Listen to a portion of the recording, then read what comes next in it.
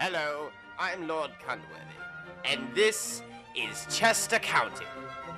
It was the 17th century, and Chester County was expanding faster than a whore's vagina.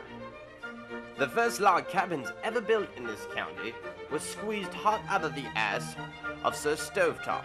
That's right, he shit out each and every individual log to form these cabins. Stick your cock in this tree, and you'll be as cool as Sir Thomas.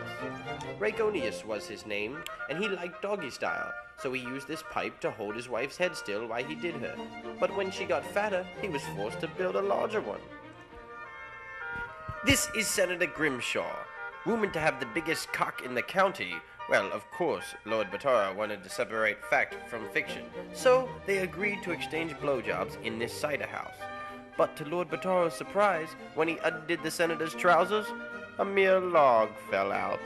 Well, looks like the joke's on you, Lord Bataro. See that guy in the corner? He whacks off to pictures of dogs. Niger the Warrior built these two homes to ward off invading Mongolian tribes, but when they didn't show up, some freak bitch I've seen at Exton Mall did, and she got so bored she fingered herself to death.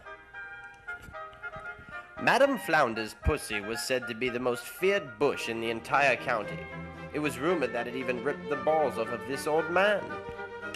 The ghost of Sire Rickenbach haunted this trail, but it also haunted the ass of Mr. Stroob as he attempted to stagger home drunken one August night. This is a wine house owned by Father Falcone, and some nights the father became so horny that he snuck out this basement door only to take a shit piss on the first pair of tits he could find. This is an enormous monument, and it was in honor of Duke Ellington's 10-year erection, who then released like a cannon all over the pearl necklace-loving chest of Lady Halibut.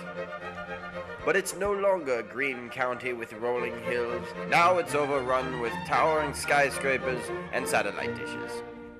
This is Lord Cunworthy saying thanks for joining us, and good night.